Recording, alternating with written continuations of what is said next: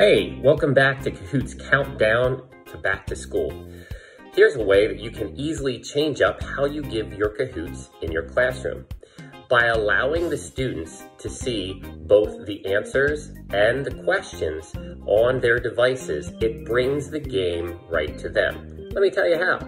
So my students have said that when I allow them to see both the answers and the questions directly on their device, they feel less pressure to have to look up at maybe a projector or however you want to project your Kahoots in order to read the question, quick turn back to their device, and then answer the question.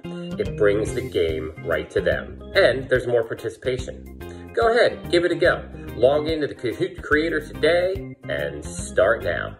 Have a great day. See you, bye.